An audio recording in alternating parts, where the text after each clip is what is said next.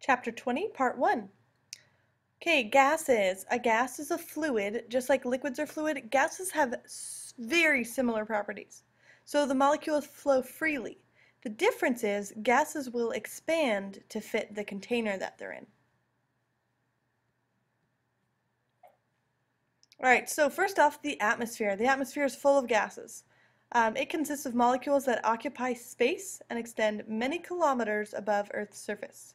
So the atmosphere is large. We live in an ocean of gas. That's our atmosphere. It's a big ocean of gases. Those molecules of gas get energy from the sunlight, and then they're held to Earth by gravity. So even though it seems like they don't weigh anything, they're actually pulled in by gravity. Otherwise, we wouldn't have an atmosphere. Earth's atmosphere has no definite surface, so it kind of just keeps going until you just get less and less atmosphere, and there's not really any atmosphere left. But it's not like, here's the line of the atmosphere. And also a big thing to notice, molecules in the gaseous state are in continuous motion. They are always moving, zooming around, place to place, bouncing off of everything in continuous motion. So the atmosphere.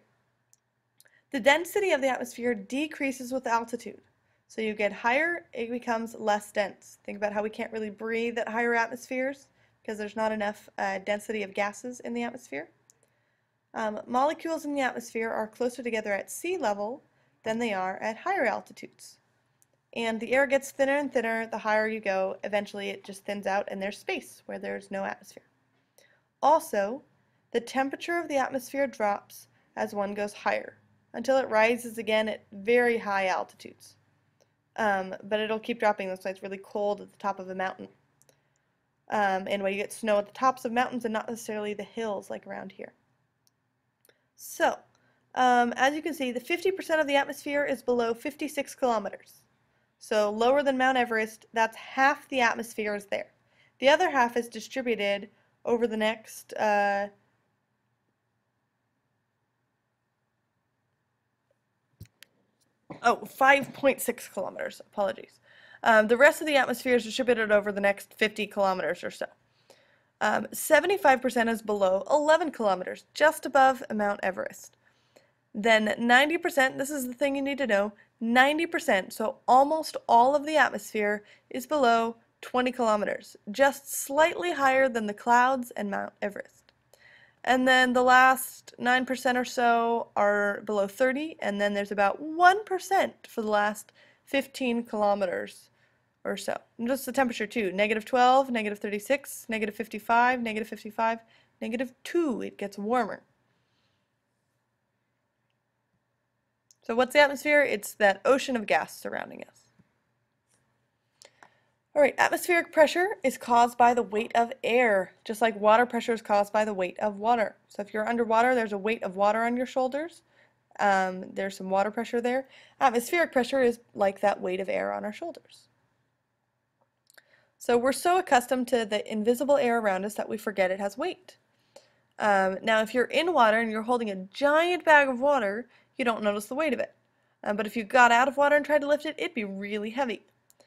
In the same way, you don't notice the weight of air as you walk around it. The density of air changes with temperature, so as that temperature changes at those altitudes, the density will change. It gets less and less. So at sea level, 1 meter cubed has a mass of 1.2 kilograms. And if you fully pressurize a 777 jumbo jet, it adds 1,000 kilograms to its mass. So even though we're like, oh, air doesn't weigh anything, it doesn't matter. Air is heavy enough if you have enough of it. Okay, think of it this way. This is a very important thing to understand. There are 10,000 square centimeters in 1 square meter. A column of air, 1 meter squared in cross-section, that extends up through the atmosphere has a mass of about 10,000 kilograms. So you make it 1 meter squared, and it goes straight up from sea level to about the top of the atmosphere, will have a mass of 10,000 kilograms and will weigh about 100,000 newtons. Therefore, that's where you get air pressure from. The weight of air that bears down on that 1 square meter surface at sea level is 100,000 newtons. We also use units like pascals and kilopascals. So, about how many kilograms of air occupy a classroom that has a 200 square meter floor area and a 4-meter high ceiling? First, we're going to find the volume, and then we're going to multiply our dimensions for air into this volume. It'll be 960 kilograms. So here's our volume, 800 meters cubed, and each cubic meter has a mass of 1.2 kilograms. So 1.2 times 800 is 960 kilograms, almost a ton. Pretty heavy. All right, atmospheric pressure, what causes it? The weight of the air on your shoulders. Okay, a simple barometer. A simple barometer, you can find a picture in your textbook. The height of the mercury in a tube will give us the atmospheric pressure. We'll talk about why.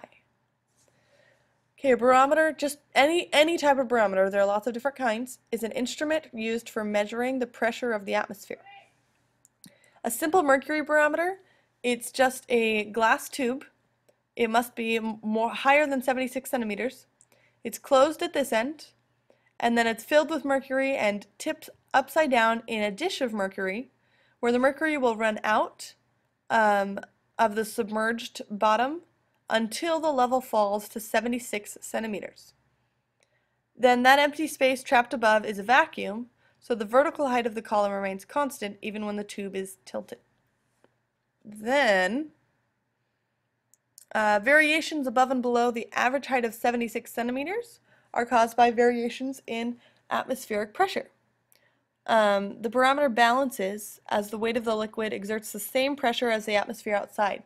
So it tries to balance with the atmospheric pressure. Reason being, if you took 76 centimeters in a column of mercury, will weigh the same as the air that will fill a tube of the same width, a 30-kilometer tube. So since the weight of them is the same, you're able to calculate the pressure. Also, if the atmospheric pressure increases, it will push the mercury column higher than 76 centimeters. So higher pressure, higher column, so it'll end up weighing more, just like higher pressure air would. Right, the operation of a barometer is similar to the process of drinking through a straw. As you suck on the straw, you reduce air pressure in the straw that's placed in a drink. Then atmospheric pressure on the liquid surface will push liquid up into the reduced pressure region. So you reduce the air pressure by sucking on it, and then the atmospheric pressure pushes down on the top of your soda and pushes it up to fill in that lower pressure region. So that liquid is pushed up into the straw by the pressure of the atmosphere. You cannot drink a soda through a straw unless the atmosphere exerts a pressure on the surrounding liquid. So here she's got a cork, so the atmosphere is not exerting pressure. She's not able to drink through it because the atmosphere can't push down on the soda to push the liquid up in the straw. So how does a simple mercury barometer show pressure? The height of the column. Alright, there's another type of barometer called an aneroid barometer. It means it doesn't have air in it. So it's a little metal box that has gotten rid of some of its air. It's got a slightly flexible lid that bends in or out as atmospheric pressure changes. So here's kind of an example of how it would work. There's a can that's got a little bit of water in it. So they heat up the can until there's steam. Then they put the lid on the can and remove it from the heat. Then as the can cools, the air pressure that's inside goes down because the steam condenses to a liquid. So it's now a lower energy air, it's a lower air pressure, so the can crunches. Alright, similarly, aneroid barometers work without liquids, so they don't have to have the water on the box or anything. Variations in atmospheric pressure are shown on the instrument, and as atmospheric pressure decreases with increasing altitude, you can use a barometer to find elevation. An aneroid barometer that's calibrated for altitude is called an altimeter. So that box, as the air pressure changes, will either move the flexible metal or out or in, and that'll tell you kind of what the pressure is. We also use it in our thermostats, things like that. All right, Boyle's law. This is a very important gas law. This is probably the most important gas law you could ever know. Boyle's law states that the product of pressure and volume for a given mass of gas is a constant as long as the temperature does not change. That means it doesn't matter if you get a different volume and a different pressure for the same amount of gas. As long as you multiply them, you're going to get the same number. All right, so you have inflated tires on a car. That air pressure is higher than the atmospheric pressure. Also, the density of the air in the tire is higher than the atmospheric air. Inside the tire, those molecules bounce off the inner walls, and that produces the force that provides the pressure of the enclosed air. So those little molecules bouncing off the walls are what keep your tires fully inflated and not squishy. All right, so now let's imagine we double the number of molecules in the same space.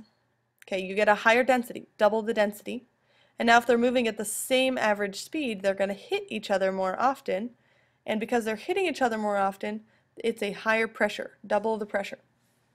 So pressure is proportional to density. You can also double the density of the air by compressing its volume. So you put it half the volume, then you will increase the density. So increase the density of air in a balloon when you squeeze it, and air density in a tire pump as you push the piston downward. So that's how you get pressure there. All right, the product of pressure and volume is the same for any given quantity of gas. So this is our Boyle's law equation, which you must know. P1 times V1 equals P2 times V2. So that's original pressure times original volume equals final pressure times final volume. All right, scuba divers have to be aware of Boyle's law as they ascend, as they go up to the surface. That pressure will decrease, right? So it's a higher pressure below because that liquid pressure depends on depth. Lower pressure at the top. And as that pressure's changing, then their volume will increase. So if the pressure's decreasing, the volume will increase. So a diver needs to make sure not to hold their breath while they're going up. Because that expansion of air in their lungs could be very dangerous. So that's an application of Boyle's law. All right, if you squeeze a balloon to 1/3 its volume, by how much will the pressure inside increase? What do you think? 1/3 the volume. All right, the pressure is increased 3 times, so you decrease the volume by 1/3, you increase the pressure by 3 times. No wonder balloons break when you squeeze them. So what's Boyle's law?